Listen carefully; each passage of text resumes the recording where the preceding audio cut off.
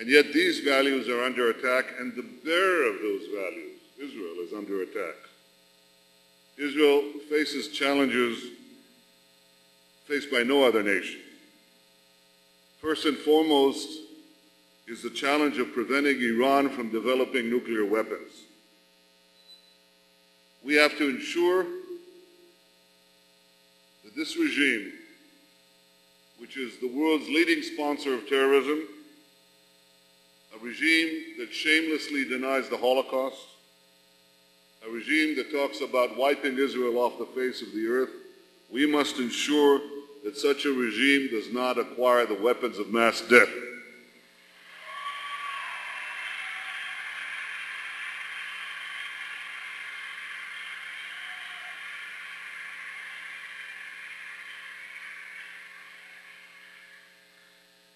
Second, we must ensure that we achieve a peace that is anchored in security. My friends, the only peace that will endure is a peace that we can defend. A peace that we cannot defend will not endure. But a peace that we can defend is the one that holds promise for our peoples. We must not repeat the mistakes of the past. When Israel left Lebanon, Iran moved in. When Israel left Gaza, Iran moved in again. We cannot afford to have that mistake repeated with the same consequences the third time. We cannot afford a third Iranian presence on the hills overlooking Tel Aviv. And what that means is that we must ensure that any future Palestinian state is effectively demilitarized. Effectively demilitarized doesn't just mean a paper agreement. We've had a lot of agreements, a lot of guarantees from the international community. We had one in Lebanon. It didn't work. We had one in Gaza. It didn't work. Here, we must have effective arrangements on the ground that Israel and Israel alone can vouch for their security and for our security. This is a fundamental principle of peace.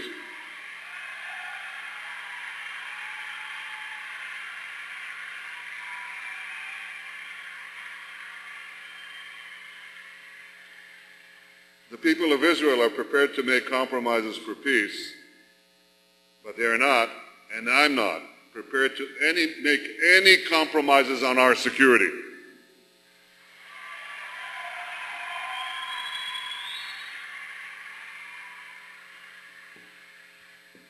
And just as we are asked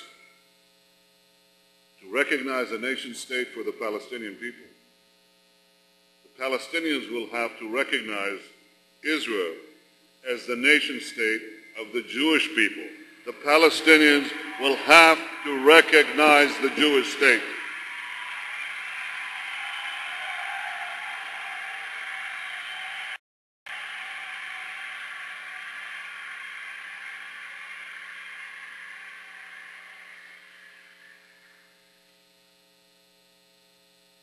And the great challenge that faces all of us in every part of the world is to repel the escalating attacks on our legitimacy.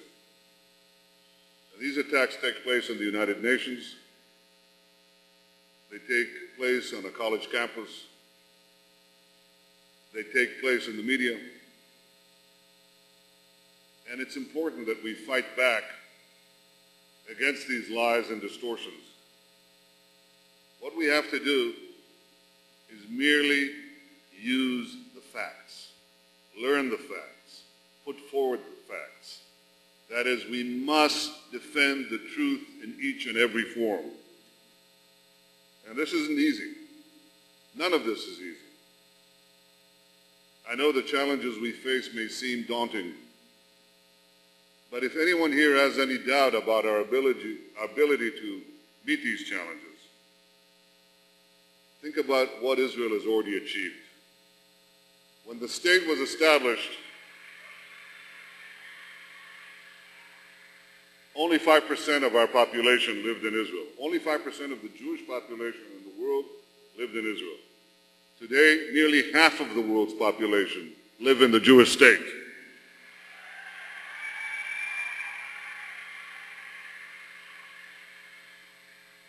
Israel began as a poor country. We had nothing. We had sand, swamp, sun, a lot of sun. But we had nothing, practically no natural resources.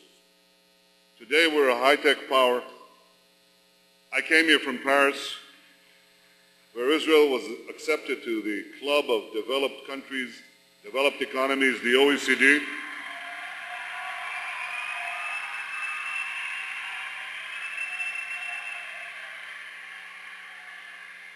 Israel's technology, its scientific prowess, the scientific name for that is Seichel. Israel's Seichel is powering the world's computers. Our scientists are winning Nobel Prizes. Our doctors are curing rare diseases. Our agricultural knowledge is irrigating lands in 5 continents. And we are helping avert disaster victims, trying to give them aid in many parts of the world, most recently in Haiti, in that extraordinary expedition of the Israel Defense Forces.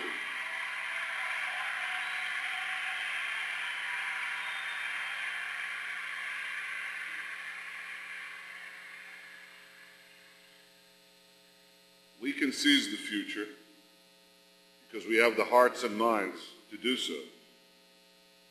Yet we also know that we face challenges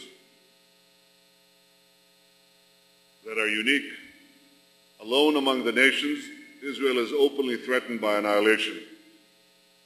Alone among the nations, Israel must constantly defend its very right to exist. But we are a people who alone have defied the iron laws of history.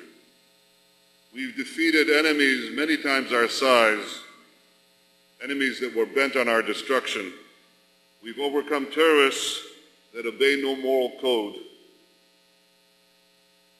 We have that capacity in us. And after thousands of years, we restored our sovereignty in our ancient homeland. We revived an ancient language, Hebrew. And we've ingathered exiles from across the world. We realized our ancient dream to rebuild our ancient capital, Jerusalem.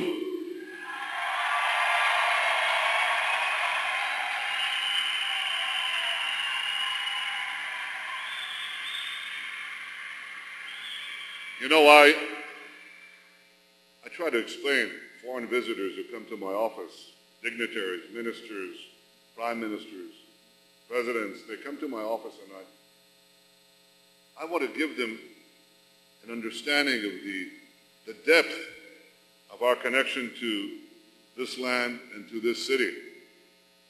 And I show them a signet ring that was used by a Jewish official 2,700 years ago.